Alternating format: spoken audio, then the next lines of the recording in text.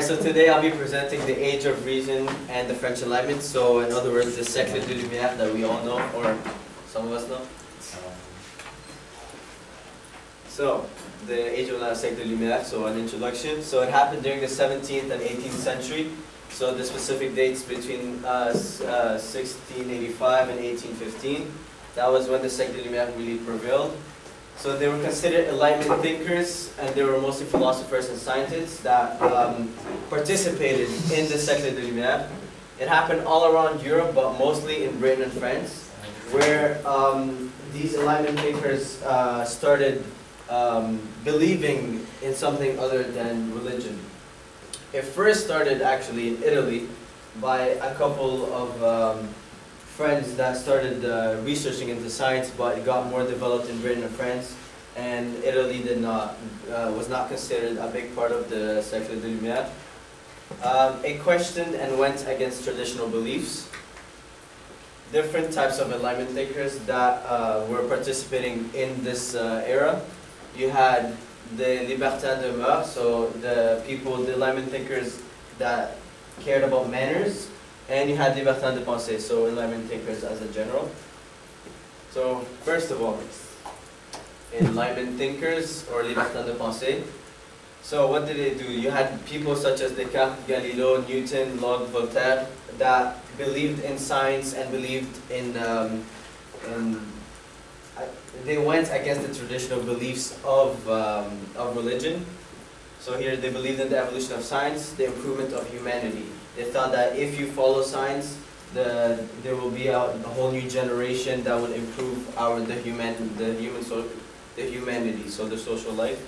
They didn't believe in religion. Everything came from material and not a creator. That's what they thought. So at the beginning, since the Pope at the time had supremacy, they said that it was a creator that created everything that happened, but they believed that everything came from material. So the Big Bang, for example. Mostly these Enlightenment thinkers would talk in private rooms, private conversations, since at the time it was considered taboo to talk about that kind of stuff, since again the Pope had supremacy and there was a Catholic that was ordering the lifestyle. It was the most popular at the end of the 18th century, so towards the end of 1700s. Now you have the libertins de mœurs, or libertines of manner. So, what they do, they went against the morals set by religion. So not the beliefs, but the morals that were set by religion. They found amusement in seduction. So they, instead of thinking about religion, they mostly did not care about what they do. They found that I can take whatever girl I want and I can seduce her and it will be fine. So that was considered like having, let's say, sex for fun in that century was taboo. You would only have sex to make children, but for them they found amusement in that seduction. Nothing is taboo, that was their motive. And they were considered blasphemy because they went against religion, they went against the morals set by religion. So they did whatever they want. If they want to go out there and be naked, for example, they just wanted to have their own freedom. They were allowed to do that in their sense, but it was considered blasphemy. They first started in a famous character in Molière's play. His name is Don Juan, where he was portrayed as a character that was rebellious and that went against the moral beliefs of Christianity. He was the one that started to consider science as a belief and started saying how religion is I guess a stupid decision that people followed. So yeah, so that was the Siècle de Lumière. It prevailed a whole new science to the world. So I have these discussion questions now. First of all, how does the novel portray ideas or themes that fall in the beliefs found in the Age of Enlightenment? So what new ideas were prevailed in perfume that were in that could be considered part of Siècle de Lumière? Well, maybe not new ideas, but just the fact that Verneuil, you didn't really see religion through Verneuil as the main character, so there wasn't that focus on it, which normally it would have if it was written in the 18th century, but since it's So I guess this first sense of rebellion Yeah. against religion. Yeah, I just want to say, like, the way he says God stank of incest at one point and that kind of stuff, like, I think Glenui himself was sort of influenced, I don't know if knowingly or unknowingly, by that age of enlightenment, and he started, like, looking outwards and not just believing in God for everything, he believed in himself. Catch the Mahdi storyline, and then the fact that he gains followers from it, that'll follow like to his death basically, of something that's completely wrong. About the belief that he's a caveman or whatever, like that whole science. Is that Yeah, what you the smoke or air. think? So that's a Fluid new goes idea out. that was portrayed. Yeah. Jacob, do you have anything? The same thing? I feel like it relates back to yesterday's discussion where we're talking about how, like, if you're choosing Christianity over science and so on. So yeah, I just think that that idea of that conflict that we see in the news sometimes is what they're trying to do. Sure. Okay. Yeah. Just the idea of that he's like okay with killing people and he has no limits. Like maybe it's not necessarily like the seduction, but like the fact that he does things without like following a moral or like a logical thinking process of what he's doing. Like not like a thought process Yeah. coming from religion. Is that what Yeah. you mean? So he's allowed to do it. And That, whatever that he sort of wants. freedom. He doesn't really have. The idea of this whole idea of the seduction idea is an interesting one, and that It's we probably can. next question.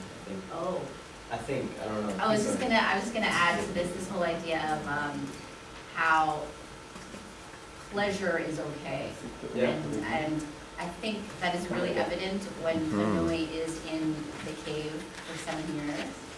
Like he is just enjoying like those sensations over and over purely for his own pleasure, right? And like living it out, imagining that purple kingdom, you know, the purple salon, like all of that strangeness that we find, but for him completely pleasurable. And then lastly, this whole, I think, very blasphemous idea that he is godlike. Yeah, he thinks he is God. Right? And really interesting quote, page 155, he says, he would be the omnipotent God of sense. Like, that is a great quote to say, like, to kind of recognize he thinks he's God himself. Maybe not God of the world, but God of, omnipotent God of sense. Like, that's, he's definitely attributing that power that God has to himself. Anyone else? Something else? No? Alright, next question. So, in your opinion, Grenouille falls into what type of libertin? So, is he a libertin de vrai? So, is he a manner? Does he do his own amusement seduction? Or is he more of an enlightenment thinker where he believes in science, he believes in the evolution that goes against what was said by religion? So I think he's more of a libertin de vrai. So, matter, like, manners? In terms of seduction, not necessarily to seduce others, but he falls into the line of being seduced himself by pleasure. Seeing that when he smells all the different women, he lets himself get carried away into the sense of killing them, and then just kind of, for the smell. Yeah. Instead of saying, oh, the Bible says, don't kill, then they'll turn on all his intentions. That doesn't happen with him, so I see that he can do that. Someone else? I feel like we could say both, definitely, because like he is thinking about like science and things like that, but at the same time, he is definitely, like Jacob said, finding pleasure in his own way. So yeah, I'd say both.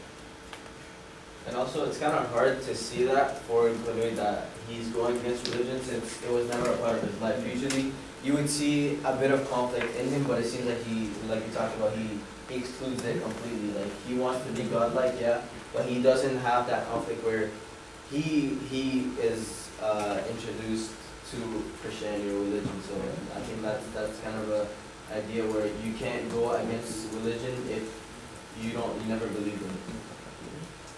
Yeah, this is the next quote we were talking about yesterday. You guys definitely brought up ideas which made me think that Grenouille perhaps doesn't believe in like false sciences suggested by Marquis, but he does have his own process, right? Like his process of experimentation is actually quite interesting and follows that of like scientific experimentation, like in terms of that the scientific method. Like, think about how he, at the beginning, he wants to purify smells of metal and copper and like glass. Remember that when he's trying to do it through filtration or something like that, and then it doesn't work. And then later he finally understands, okay, I have to get these pomades, and he tests it on the dog, like that dead puppy and the sheep and things like that's all through using the scientific method, right? And it's kind of, it's very cool how he uses that scientific method in perhaps a much more realistic and accurate sense in comparison to the Marquis, who is kind of fibbing and falsifying all of his results. So last question.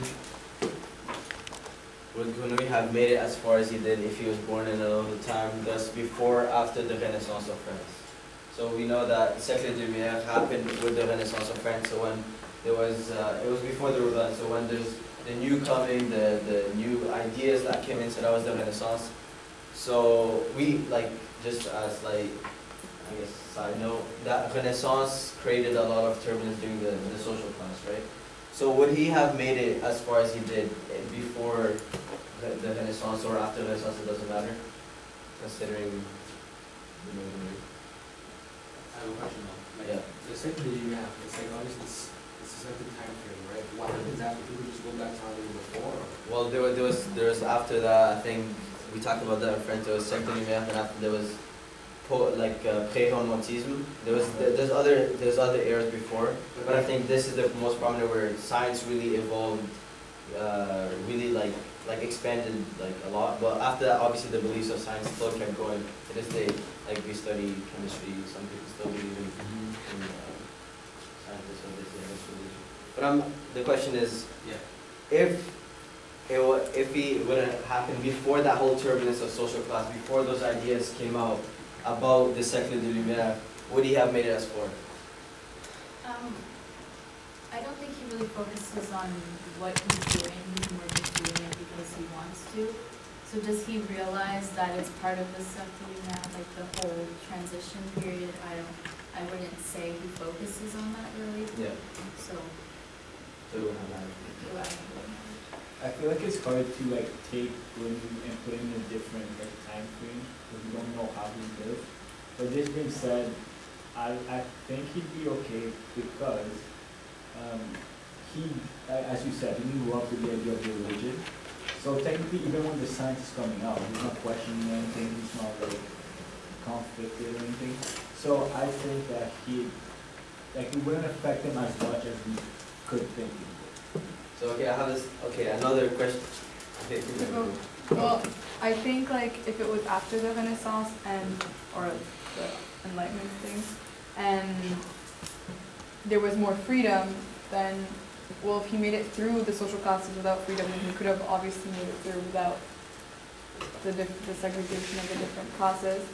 And I think again, as we said yesterday, the whole book just like is about his ability and how he uses it to start his life and even end it. So I don't think it depends where or when, he would have figured out a way to start his life and end it. So how important was that the author put him in that sect? Why did he choose that specific setting? That goes with that idea. That's what I guess that goes with that question.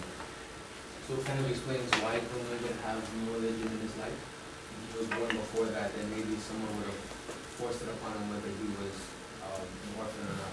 So then the fact that he has never seen it, never heard of it, only from other people's testimony and other people's testimony, then because he was born in that century, it explains why he has such a limited care for it.